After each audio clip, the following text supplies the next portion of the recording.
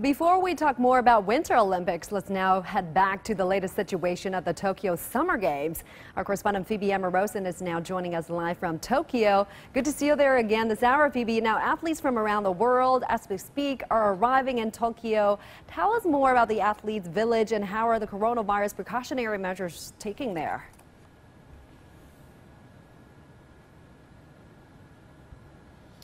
Right, so there have been some concerns because two cases have been confirmed within the Olympic Village, two members of the South African soccer team, and they were immediately isolated. But where there was a bit of a problem is that 21 of the team members have been confirmed as close contacts.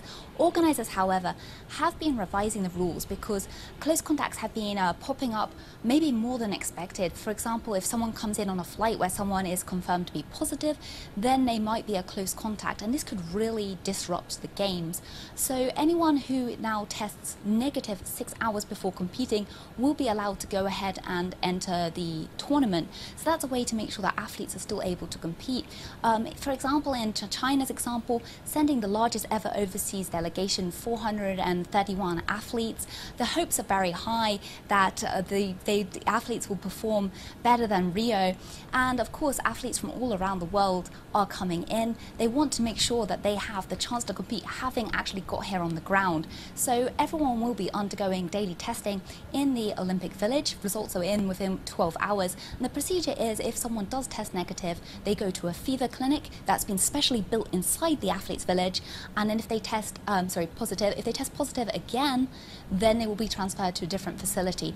So there are several procedures that the organisers have laid out in their playbook, and they're looking to implement that. Just to give you an idea of some of the numbers, this morning the spokesperson for Tokyo 2020 Organising Committee, Masa Takaya, said that 22,000 people have come into Japan since July the 1st, and only 28 cases have been confirmed within that. This shows that the measures are effective. The ratio is very low.